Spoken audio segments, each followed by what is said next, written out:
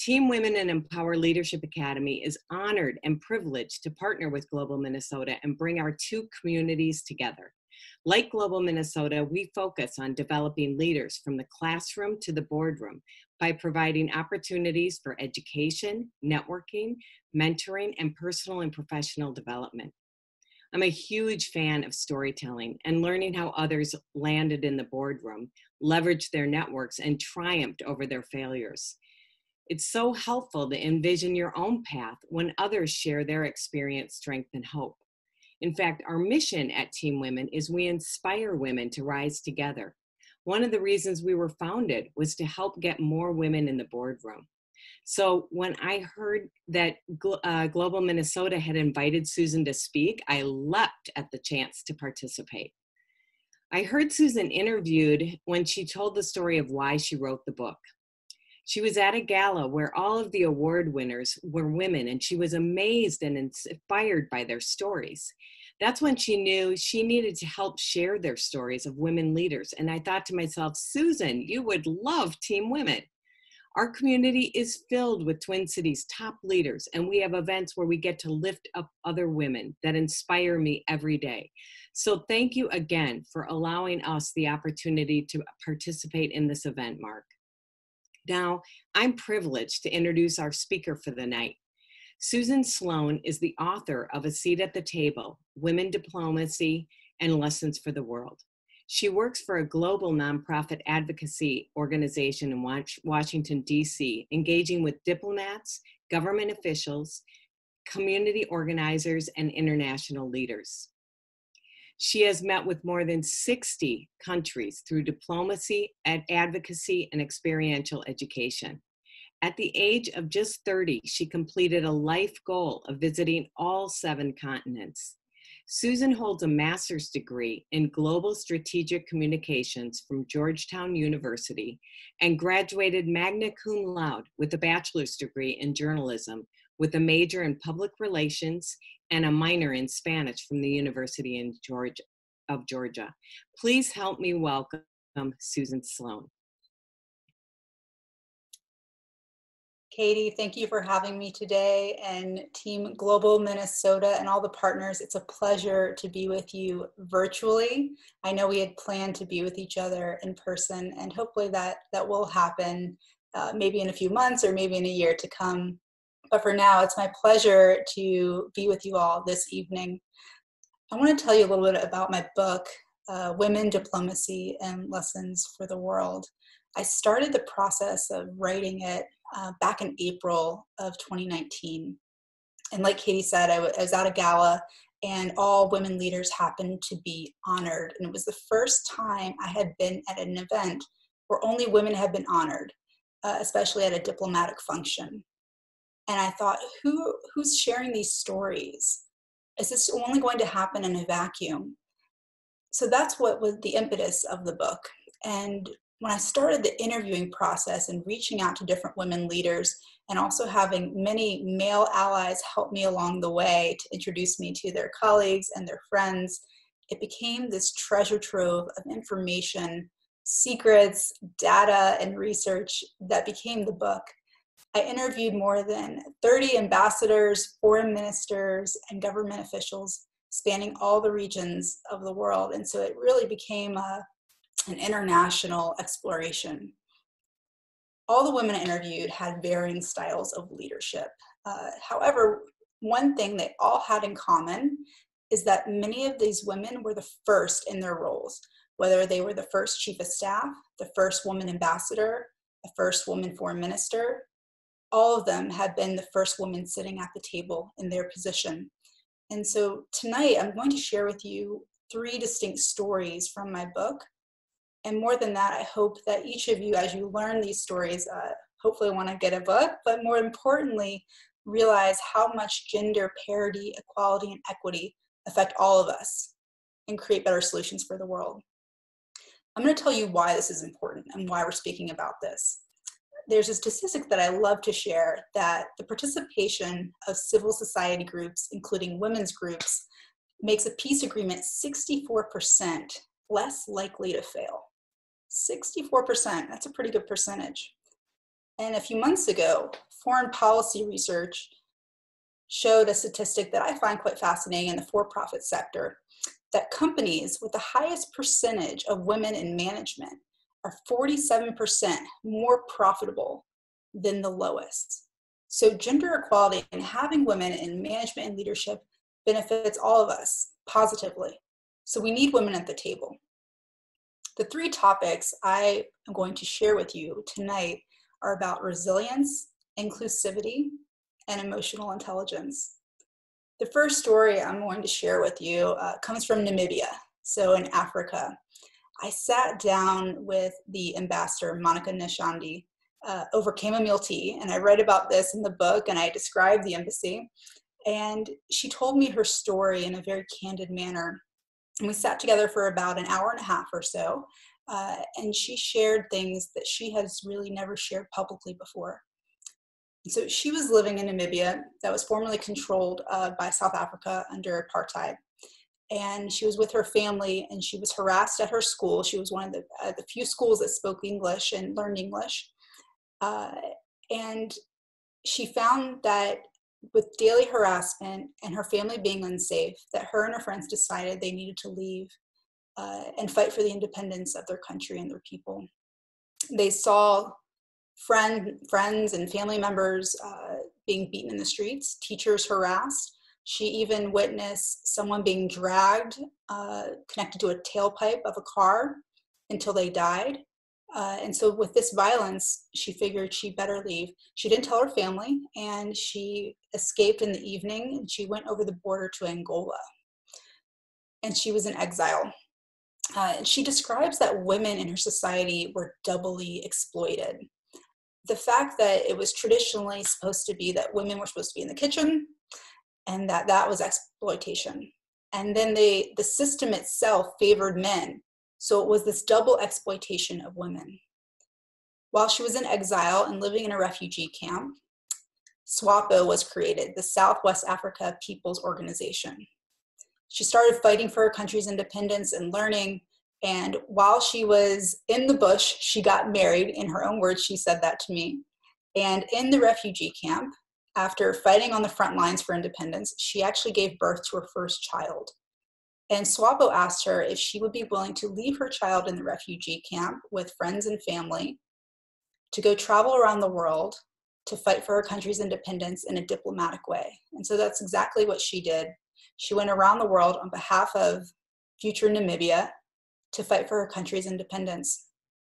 And she came up with a lot of adversity along the way, as different, especially men leaders, discounted her at first. And her resilience really led her to the table on behalf of her country. Some men would even attempt to stop her speaking, even at UN assemblies. And she was also young, and she was a woman. So she had two points against her, basically. She discovered that she was the best person to speak on behalf of her country, and that age and gender had nothing to do with it at all. There's this quote I want to share with you that she mentioned to me in our conversation, that women have to participate in the diplomatic field. Women are good at negotiating and can achieve results. You may not always convince a group of people, but when you leave them with homework to consider your position, it's been well done. And that's what she started doing, is negotiating on behalf of her country. And eventually, Namibia gained independence in 1990. And the government actually, one of the first initiatives they did was they formed a gender equality policy. And she was pivotal in helping make that happen. Through her career, she's had numerous positions. She's been the Deputy Chief of Protocol. She's also been the Undersecretary for Political and Economic Affairs. And she was Namibia's first ambassador to several Scandinavian countries like Sweden, Norway, Denmark, Finland, and Iceland. And she even had the most two prestigious postings in her diplomatic career in the UK and in the US. Her idea, though, that she mentioned to me is that she didn't want to fill a quota as a woman.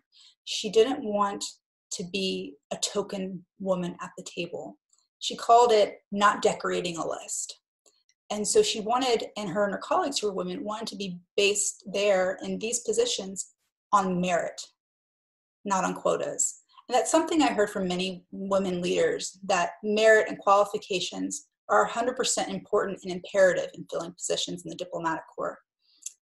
While she was in the UK, she had an interesting time. Her husband was in the military and was back in Namibia. She was raising 2 children. A family member came to live with her, and she also decided to pursue a master's degree at the same time. And so what she did to follow diplomatic protocol and also not create any air of corruption, she decided to not take her official car and her driver to go to her classes in the evening. So she'd work her day job of being the High Commissioner to the UK, the ambassador. And then she would take the train to her classes, which made the commute far longer, and then would take the train home, and her children would already be asleep. But she accomplished getting her master's degree, and her family helped her raise her children. And this was actually very impressive, not only to her colleagues, but to herself. She was very proud that she was able to accomplish this. And under her government, SWAPO started looking at gender equality in a different manner than other countries in the African continent. They discovered that they wanted to institute what they called a zebra policy, which called for about 50% of leadership positions to be filled by women. And the data actually backs up this approach. After implementing this policy, they saw a massive increase of women in parliament. In 2009, about 26.9% of these seats were filled by women. And in 2014, that moved to 41.3%. So the trajectory of that really helped increase gender equality and parity at the table. And even the US ambassador to Namibia, Lisa Johnson, publicly stated in 2019 during the International Women's Day that America needs to follow Namibia's lead and increase women in political representation. So many people are agreeing with Namibia and what they've been doing. And under Nshandi's leadership, she also served as ambassador to Ethiopia, and she was the permanent representative to the African Union, the governing body for the continent. She really took an active role in helping to develop the continent, and she helped discover trade negotiations for the African Continental Free Trade Area. And numerous countries participated, almost all of them, and it's the largest free trade area in the world, actually. I was happy to discover this when we had our conversation, but more than that, when I researched her role and what she did, she was very humble in the way she described it, and that's her personality, is humility as well. But this trade agreement was so important, and it continues to be important for the African continent in many different ways. It actually required participating countries to remove tariffs from 90% of the goods, and it opened up the continent to services and goods, and this agreement has boosted the intra-Africa trade by 52%, and so it keeps on increasing trade in the continent, and it's a good thing for Africa. One thing, though, that the ambassador mentioned to me in our conversation, and something she witnessed herself firsthand, especially fighting for the War of Independence, is that in war, she asked me, who suffers the most? And she told me that it's women and children. And it's one of the many reasons why we need women at the negotiating table and the diplomatic table and the resolution table. Women and children seem to suffer the most in war and conflict and are greatly affected. If we don't have women there to understand these problems and help build solutions, then we'll keep being in the same position. Another thing she told me is that serving her country hasn't been a right, it's really been a privilege. And I could see that in her eyes as she spoke to me. In 2020, this year, it marks Namibia's 30th anniversary of independence. And really through Ambassador Nshandi's resilience, it's amazing to see how far they've come. So that's the first story I'm sharing with you tonight. The second story is about inclusiveness and inclusivity. And it comes from Europe, it comes from Albania. I met Ambassador Floretta Farber at multiple events, actually, in Washington, D.C., and she has always been a gracious diplomat representing her country, and also a diplomat who has openness and really a mindfulness to all countries. And she has great relations with many countries in Washington, D.C., but more than that, she's really brought Albania up to the mark in the diplomatic sphere. When she started her career, she wasn't a diplomat. She, in fact, worked in the private sector, and she came from a country that was under, as she described it, socialism, communism, and really had to help build her country in multiple ways. She was the youngest of 3 daughters, and the history of her country, while she said had a stormy past, and decisions in the government sometimes were completely wrong. The one thing that she felt that her government had done right, especially before they really gained independence, was that both men and women played a positive role in society, that they were granted the same rights, especially the pay was generally equal. However, the decision-making usually was still male-dominated.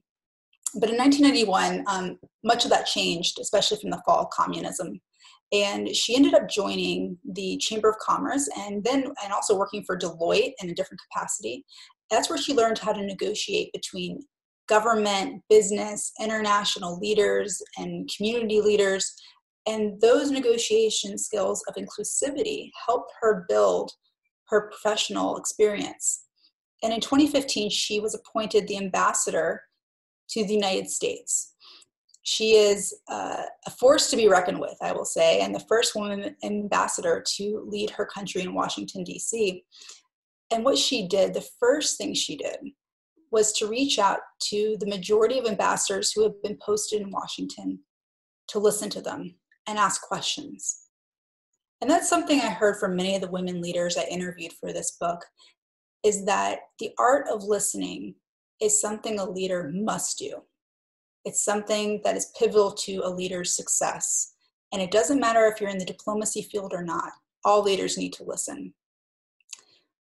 So she went on this listening tour. And then when she was posted in Washington, she was there for about 3 days. And it was a Saturday. She went into the embassy to look at her office and organize things. And she was on the 3rd floor level. And she heard a knock below at the embassy door. And she thought, it's Saturday. Why is anyone knocking at the embassy door? And she went down to answer it. And there were people outside, and they asked if the embassy was open. And she said, no, it's Saturday. The embassy's not open. And so then she went and closed the door and went back up to her office. A few minutes later, another knock on the door happens. The same questions happen. And this happened over and over again. And she called her embassy staff and said, why are people knocking on the doors? Like, what's going on a Saturday? And they told her, Washington, D.C. has these open house embassy days where you can visit different embassies and see them and visit with their staff and see what their country is about. But we never really open our doors. And so that's the first thing she said to her team was, from now on, Albania's doors will be open. And that's exactly what they did. Year after year under her leadership, they have opened their doors not only to these embassy days that happen in the springtime in Washington, D.C., but also to be inclusive to the diplomatic culture in Washington, and broader than that, the American community. And it's something she really took to heart. The embassy, actually, funny story enough, it was redecorated and redone, and she played a pivotal role in doing that. The building is historic. I was sitting there with her myself. It's magnificent. It's right in DuPont Circle, and about maybe a 15-minute walk from the White House. And it had been renovated inside. However, it hadn't been decorated. And her small team gathered together and said, hey, we have a limited budget. What can we do? And she helped with her team to redecorate the embassy to make it a place of convening, of inclusivity, and also welcoming guests on behalf of her country. As most of the women I interviewed, speaking about diplomacy, they said, they entertain on behalf of their country. They eat and drink on behalf of their country. And it's important to have a place to do that. And that's something that she did, and she describes it to me, and I wrote about it in the book. But one thing I found really important about the way she went about it is that she didn't say, no, we can't do this, and we don't have a big enough budget. And many organizations and many leaders will find that, especially working in different fields, you don't always have the budget, you don't always have the opportunity. What can you create to make an opportunity? And that's the kind of leader that she is. Another thing I learned from her is this idea that in order to represent her country, she cannot remain silent.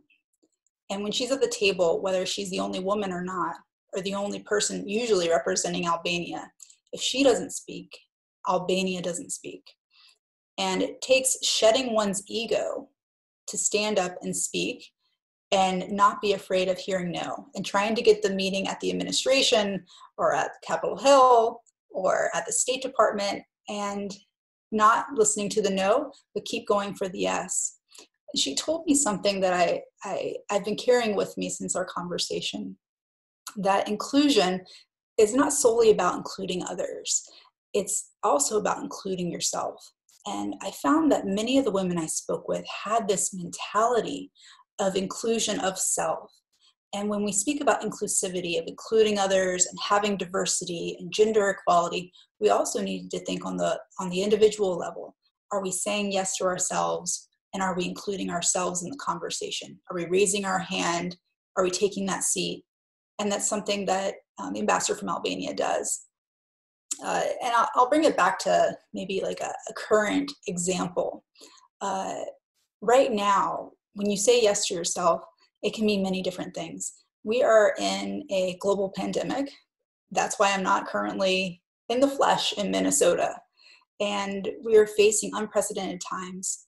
And there's many women leaders who are sitting around the table from different countries who were saying that their countries are faring far better than other countries. New Zealand, Germany, Denmark, Iceland, Finland, Norway, Taiwan. They're all doing better with the coronavirus cases and the death rates. And also they're able to open up sooner. This idea of inclusivity, listening to health officials, having plans and coming together, is an idea that women leaders are using. And we're seeing the data and come out live in front of us, what women can bring to the table, but more so the traits that women hold that all people can have of inclusivity. Another area I want to share with you about this story is this idea of building an inclusive team. And that's something the Albanian ambassador really put to heart. She has a small team at the embassy, and she gathers them together. And I don't know if she's doing this while the coronavirus is happening. I hope everyone's social distancing. But when coronavirus isn't happening, they all gather together around the table, because she believes that feeling a part of something together also creates feeling a part of the success. It's not just the leader's success, it's everyone's success together. She instituted an evaluation process for her team so they could also see how they were doing. And everyone took part in it. And she continues to do this every year, so they understand what success is measured by, how it's measured, and how to get there. And so her level of inclusivity has really been pivotal for her country, for her embassy, and especially her work in the United States. The last story I'm going to share with you is about emotional intelligence. And this story comes from Mexico. I sat down with the Mexican ambassador, Martha Barcena, in the Mexican embassy in Washington, D.C. And it was actually quite challenging to get this meeting. She is a very busy woman. And as you know, since we are neighbors to Mexico, her time in Washington has been even busier than, I would say, previous ambassadors. And she has this idea about diplomacy that I found quite fascinating, that it's really essential to open hearts and open minds. And that's what diplomacy is essentially about. She happened to be the first woman ambassador to the US, which is quite impressive. She joined the Foreign Service in 1979. So she has been a career diplomat, and she continues to rise in the ranks of leadership. I'm sure she will continue to serve her country for many years to come. I hope she will, because she's amazing. She's been the ambassador to Denmark, Norway, Iceland, Turkey, Georgia, Azerbaijan, Kazakhstan, Turkmenistan, and she also has been the permanent representative of Mexico to the UN in Rome. She's done all this while having a family. Her husband has also been in the Foreign Service, and they've been posted in separate countries and separate places. And she's done all this with grace and dignity and also mindfulness. She has a master's degree in international studies from the diplomatic school in Spain. And she even has another master's degree in political philosophy from the Universidad Iberoamerica. And I found her education quite impressive. I still, when I read her bio, I think I've been busy. No, she's the one who's really been busy. She told me she speaks Spanish and English, French and Italian, and she has a working knowledge of German, Danish, and Chinese. So I want you to think how amazing this leader is, because I was astounded by her and everything that she's been able to do. She's even, on a policy level, she's crafted a Convention of Human Rights for migrant workers. She negotiated tariff and trade situations. She's also aided in labor reform for Mexico. So her work is quite important for her country. In the beginning of her career, though, she served in the counselor section in San Diego. She was helping migrants and immigrants that were being detained. And she came across a young woman who was not speaking to any of the men workers or her men colleagues, but she pulled her aside and asked to speak to her simply because she was a woman. And she had told her that she had been sexually harassed by one of the male guards in the detention area. And it happened to be a really difficult time and a difficult story that she heard. And she helped work on that case. But what she realized in that capacity is that women are so pivotal in these situations and in these areas, especially for conflict, and especially in war-torn nations. If you don't have women in these areas able to speak to other women, refugees and immigrants and migrants, they're not going to be able to speak out. And most women who feel vulnerable want to speak to another woman to actually share intimate details that they may not be comfortable sharing with the men. One thing I noticed in my research with the UN is that having women security officials, especially in conflict areas, is 100% helpful, because women are able to go into women's homes, especially in conservative nations, and speak to the women, and they're able to find out if children are able to go to school or not. This lets them know of the security situation in a country. In addition to that, oftentimes women will be able to tell you stories, if you are a woman, about the political unrest and the social situations in their communities that give you a broader lens of what's going on. And so having women in these roles to speak to other women is important and imperative, especially for the safety and security of families. So back to the ambassador from Mexico, she also saw this in many of the different UN agencies that she's been able to help with. But what she did say to me is that we need both men and women at the table. We have to have both genders together. It's important. We see things differently. We look at things differently. And she said having both genders together really creates the dynamic of the negotiating table and of the solution table. It can't just be one gender. So we can't just have all women at the table either. She also discovered, and through her work, that women seem to seek out the intersection of interests instead of being obsessed with solely promoting issue positions. And this idea of using emotional intelligence to seek out this intersection of interests has been crucial for how she's been able to negotiate on behalf of her country.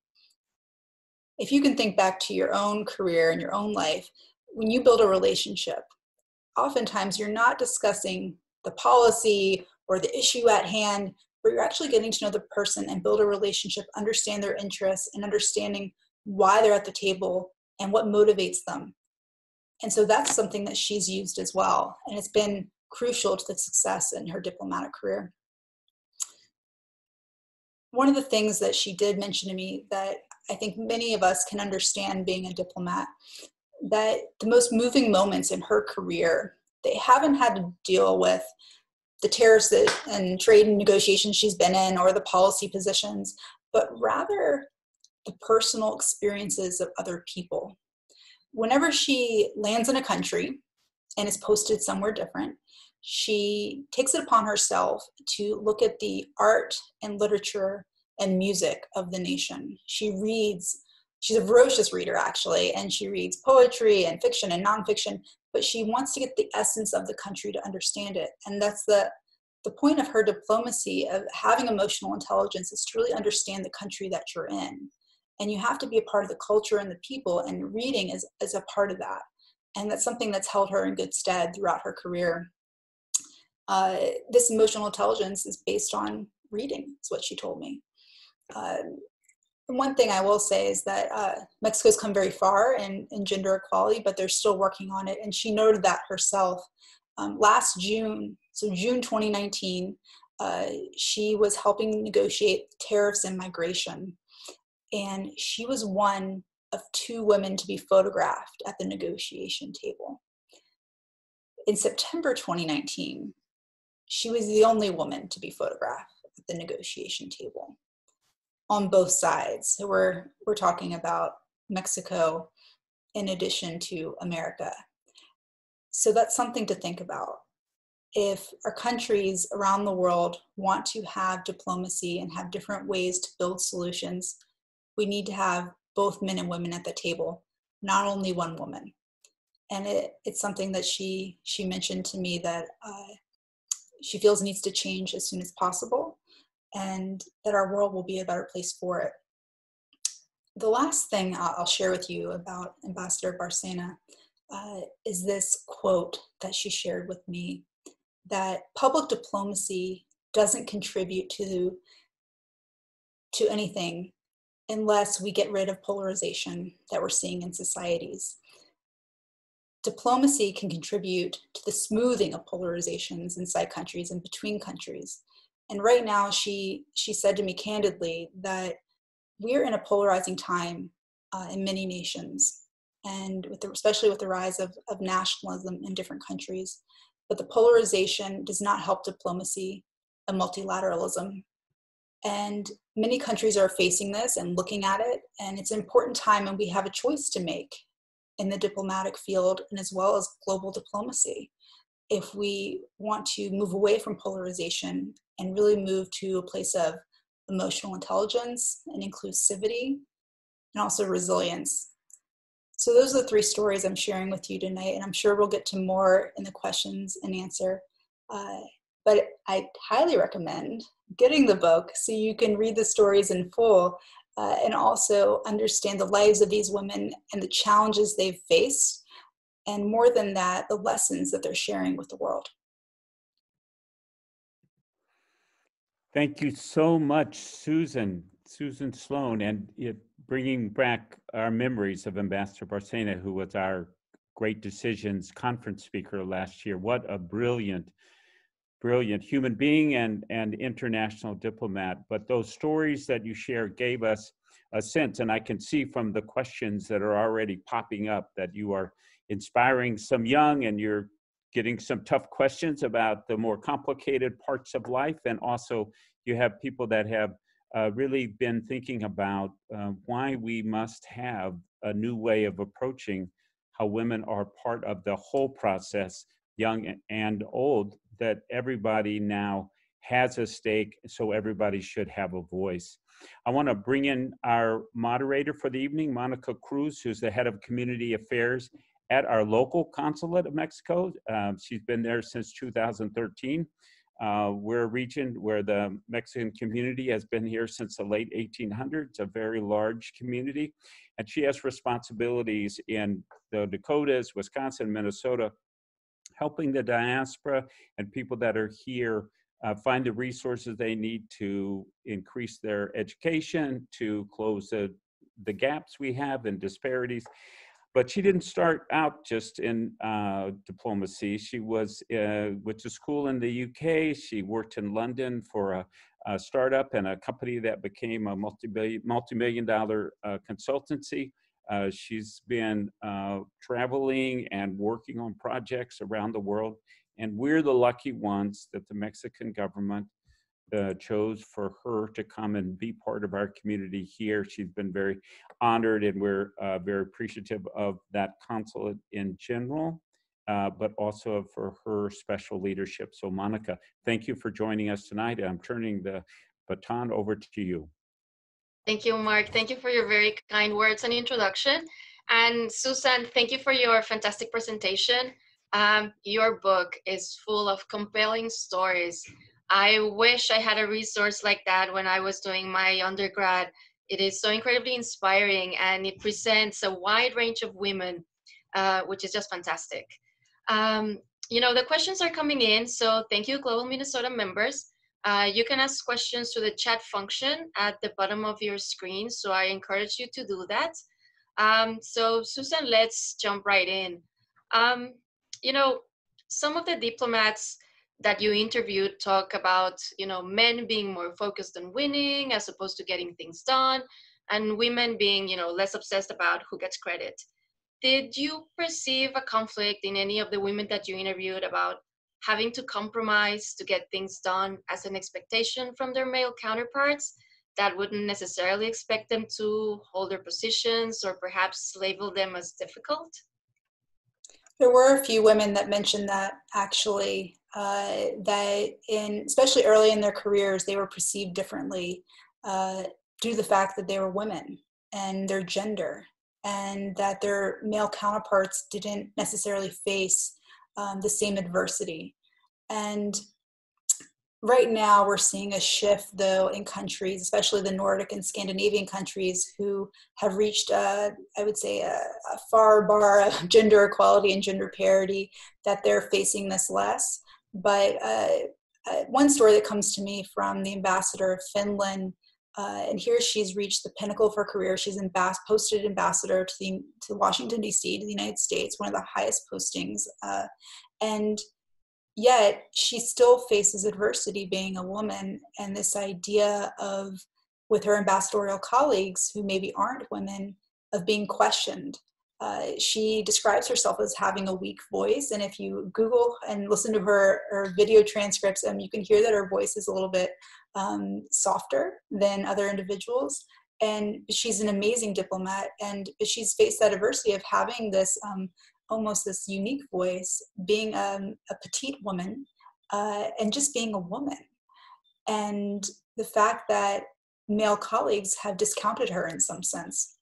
But in addition to that, on the flip side, there have been many women who have mentioned to me, and I write about this in the book, of having men colleagues who have uplifted them and been their mentors and helped fight adversity with them and for them. And so there's also a few stories of that. So we have seen both. Thank you, Susan. I have a question here that speaks to the stories that you just told us. In the interviews you've had with women in diplomacy, do you find that women are more driven to find a solution to an issue because they understand the situational impact on the people, not the population at large? Good question. I could do a short answer and say yes, but I won't do the short answer. What I heard from these women leaders is that, I'm thinking of the best way to describe this. Women, essentially, and the women leaders that I interviewed, tend to have, I would say, less ego. So it's not about them, it is about the solution. And there was this overwhelming idea that if the team wins, then they win. And seeing their team succeed is really pivotal. And the ambassador from Denmark mentioned to me about this, and I write about this in the book, that if her team does well, then she does well. If her team does well, then the country does well. And so it goes hand in hand. What we're seeing in leadership right now, actually, around the globe, is that when ego takes over, especially looking at the coronavirus, and when it's all about an individual, we oftentimes don't come to a solution. And if we can't understand when we're wrong, especially as a leader, it won't help a solution either. And I'll give one key example. Look at the Prime Minister of New Zealand. Now here, she helped eradicate essentially coronavirus. And in the last few weeks, there were a few visitors from different countries come in who have brought coronavirus back to her country. And in the media, you can see that she's quoted, that she can say, this was a mistake. We're looking at our protocols and we're going to fix this. She didn't take away this idea of ego, of letting it drive her and say, well, I eradicated coronavirus. I don't see why this has happened, and blaming others. So it's a different way of leadership, and women tend to take out ego and look at solutions. And that's what helps a country. And leaders, maybe with a different way of looking at ego. Now, all of us have ego. We all have it. We can't get away from having it. It is true. And there are women leaders who have ego and maybe don't use it in the best way possible. However, I do find, especially through interviewing and doing research, that women inherently are looking for solutions that are going to benefit the team. When you think about a woman's role in society, many women are central to their family unit, and they're trying to negotiate even with their own family and be the center of a household. And they take these skills and that mentality to the workforce and into diplomacy for finding solutions and having to negotiate, and that it not be about them, but it be about the solution at hand. Thank you, Susan. When it comes to getting a seat at the table, and you mentioned in your book, there are structural and systemic change needs to happen. Institutions have to change, and particularly the ambassadors and people that you interviewed from the Nordic countries have started figuring this out more. And going back to the example that you gave of Namibia, could you talk a little bit about, because this is applicable to what is going on here. We're talking about, parental leave, childcare, paid childcare, etc. Can you give us a little insight on, gained about using targets instead of quotas in building gender parity? Well, I want to tell you three things. The first thing is that what helps women get in leadership is, one, adequate parental leave for both men and women. So when people have children, that they're both going to be out of the workforce, not just women. So if someone's up for a promotion or a managerial role, men and women are both seen equally, because at some point they'll both be out of the workforce because they're both taking parental leave. So adequate parental leave, and not just a few weeks. We're talking about 9 months to a year parental leave. Maybe that's split between the two parents. That's one. Number two, adequate childcare significantly helps women be at the table. And we've heard this from many women prime ministers, that they wouldn't be in the positions of power had it not been for adequate childcare. And usually it's government-sponsored childcare. And that's something the United States really can work on as well, is looking at our childcare issues, that it's, one, very, very expensive, and two, people can't afford it, and three, we don't have a great system to raise our own children. And going to your point about targets versus quotas, this is a huge debate that's going on with many countries into having women in managerial roles and leadership. In particular, one story comes to mind. When I sat down with Ambassador Katrina Cooper from Australia, she has an ambassador title. She's currently serving as the Deputy Chief of Mission in Washington, D.C. She was ambassador to Mexico. She was pivotal in helping her country and her ministry reach an area of gender equality and gender parity. When she started out in the Foreign Service, she was in a diplomatic class of generally equal of men and women. And what she found, though, as she rose in the ranks of leadership, and she was then appointed to be senior legal advisor, so the C-suite of the ministry, she found that she was one of very few women sitting around the table. More than that, she started looking at the managerial roles, and she realized that women weren't in these managerial roles either. So she started asking questions, and she brought this up to the secretary of the ministry and to her colleagues, and she kept bringing it up. And one of her colleagues told her, you have to get leadership on board. You have to get the secretary on board. It has to come from the top. And so that's what she did. When she asked the secretary to look at these initiatives and these areas that they need to improve on, he said, oh, okay, well, why don't you lead that? And she pushed back and said, no, it really needs to come from you. And so what they did is they hired an outside consultant, and the consultant came in and looked at the areas of the ministry that they could improve. And what they found is that they needed to have a split of 40% men, 40% women, and 20% either in leadership and in managerial roles. And that split would create the culture change that the ministry needed to have more women at the table. And so this idea of whether to have targets or quotas came to be from this percentages. So what they decided to do, rather than having a quota saying, okay, we need to get 40% women in leadership and managerial roles, and this is what we're going to do, they decided to do targets instead. Now, targets are aspirational. So if you don't reach them, it's not the end of the world, but also that you want to get qualified people with merit coming through your doors. And let's say you don't get enough qualified people to apply to a position or to be in these roles.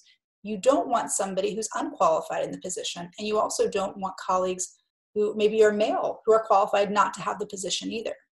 So they created this idea of targets, and they built out a system of saying, okay, by X year, we're going to have 30% women in these roles. And then by 5 years later, we're going to have 35%.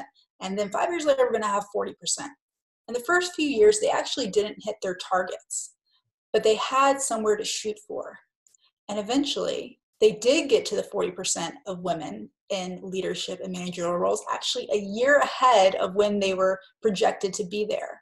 And so, yes, it may be a slow process to use targets, and many people are debating this right now, saying, well, quotas at least get people in the door.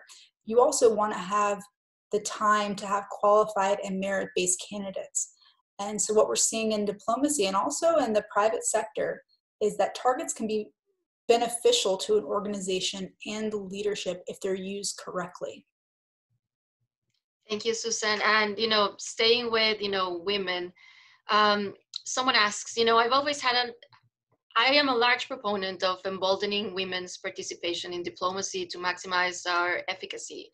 But one question I've always had is, how do non-binary or gender non-conforming individuals fit into, foreign policy? Do you have any data of how this would apply to the participation of individuals, considering that you mentioned in the beginning, statistics on profitability in both, the private sector, etc.? Good question. It's actually something that when I was working on the book, I was discussing with my publisher as well as my editors and women that I interviewed, this idea of gender and what is gender right now. We have a fluidity of gender, I would say. We have people that say they're men, we have people that say they're women, we have people say that they're gender neutral or binary. It doesn't matter what they are, right? And so this idea of being inclusive has a far greater meaning now than ever before. People can identify as however they choose. At the same time, we do have to look at gender being sometimes men and women for numbers' sake. And so where does somebody who doesn't say they're a man or woman fit into that? And if you look at the targets, you could say, okay, if we're talking about 40% men, 40% women, 20% either, that 20% either, people can fit in there, right? There's this idea of that. But more than that, people can identify as any way they choose. So if people are choosing to identify as a man or woman, then that is their seat at the table. This idea of diversity, though, is not just about gender. It's far more than that. When we look around the table and who is there, what we need to be looking at, in addition to gender, is socioeconomic status, faith, sexual orientation, race, national origin, all of it. That is true diversity. And so gender is just one lens of that. And having binary, non-binary is another lens of that. And so diversity really encompasses all of those things. And when I was writing the book, there was one instance where I went back and forth with my editor about an idea about including one. Actually, it was about with Ambassador Nshandi from Namibia when she told me about the zebra policy.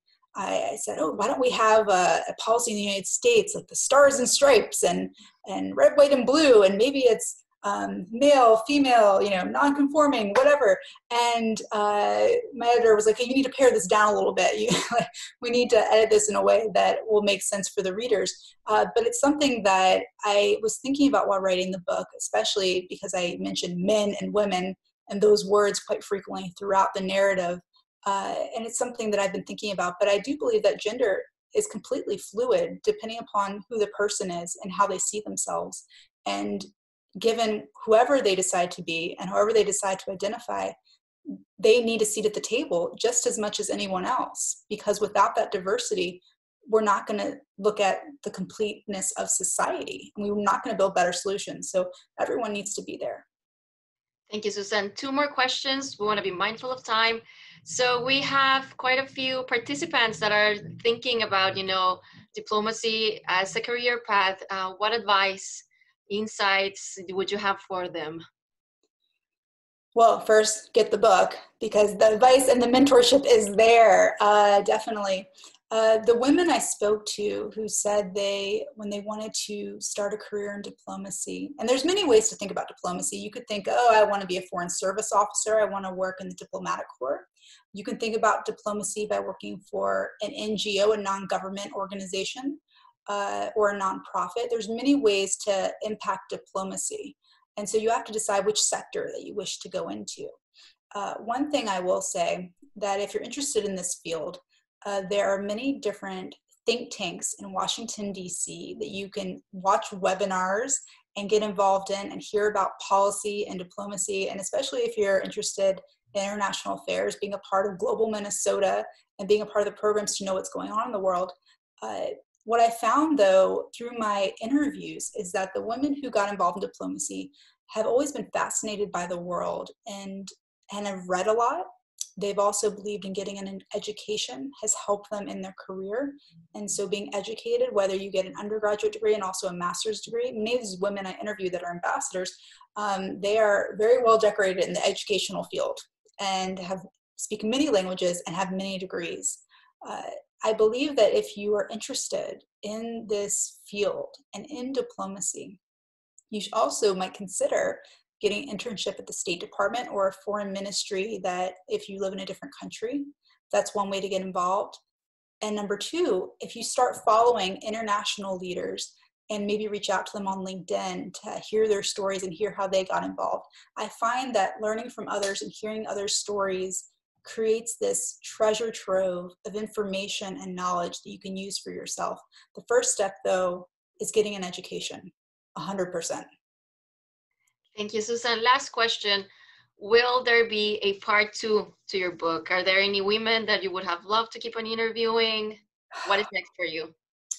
Well, yeah, actually, there are many women I would love to keep interviewing, and a few I'd like to add to this list. And I'm actually going to share my screen right now. I want to show you guys how to get in contact with me, and that way we can keep up and keep this conversation going.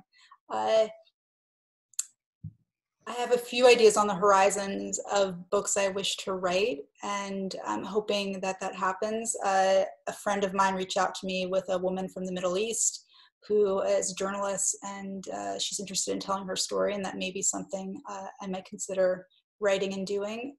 In dealing with diplomacy, though, one of the ambassadors asked me in our conversation, have you considered writing a book about women, but only interviewing men? So that's also something, a few of the people that described it to me, but our world is changing so much right now that there are many topics I'm interested in. And what I found, though, is that I love to share stories of individuals who don't get heard enough, and also that will benefit others in society. And so I hope the next book or the next thing that I write, and I have been writing Medium articles, so please check that out. I've been writing on Medium. But I really want to tell the stories that will impact society. And I believe that stories and narratives will really create systemic change if we have the knowledge base. The sooner, the better. We need more genders at the table. We need more women at the table. We need to have equality, parity, and equity. And if we all learn from each other, we're going to be in a better place. But so the first things first, I hope you all get the book. and check it out. And please get in touch with me, and I'd love to hear more about what you think of it. Thank you. Susan, thank you so much for this amazing presentation. And Monica, thank you for keeping us moving ahead. For some of you, you can go to our Global Minnesota website, and Ambassador Barcena from Mexico was here, and we had her for almost a week, and you can find presentations by many of these women ambassadors that were talked about, or who are finding new places and foreign ministries and in other parts of the world. But as we heard from Katie, and thank you again for your support and being partner, you can see that there are many aspects to this global. We now have a global pandemic. We're learning a lot of new things, but there are many opportunities to make a difference. Maybe it's a professional difference, and maybe it's a volunteer, maybe it's a travel or a hosting. And so Global Minnesota's 70 years of connecting Minnesotans to the world and the world to Minnesota is part of what we do to make sure that Minnesota remains a very welcoming place for the planet. It remains a place that's global minded about how what we do affects each other. Thank you so much, and good night, good morning, good afternoon, good rest of your day. Bye now.